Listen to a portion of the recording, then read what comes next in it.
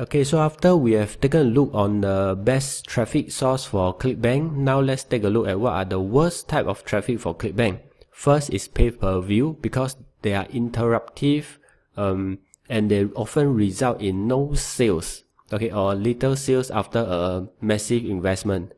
And the pay-per-view is good for leads generation, but it's not good for sales.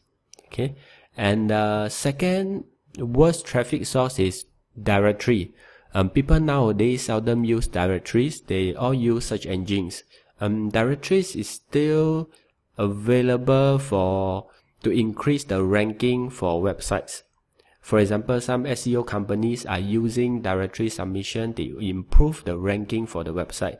But if we are doing the direct linking, which means straight away that we are directing our visitors to the Clickbank offer, we don't even have a website, then just skip this directory submission thing.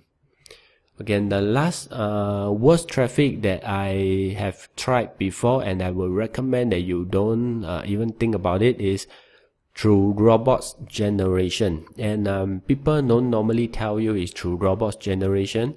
And you can find all this traffic generation service in Fiverr. I'm not sure whether have you heard of Fiverr. It's a portal that has a lot of freelance people who selling you services at $5. And other services is like they allow you to pay them like $5. They design a banner, they design a logo for you. That is okay. But $5 traffic generation, I can guarantee you that most traffic, the 99% traffic, are all robots generated.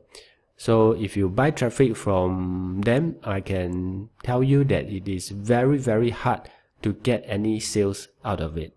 Okay, so I hope that you bear in mind these three worst type of traffic and focus on the search engine and focus on the email marketing.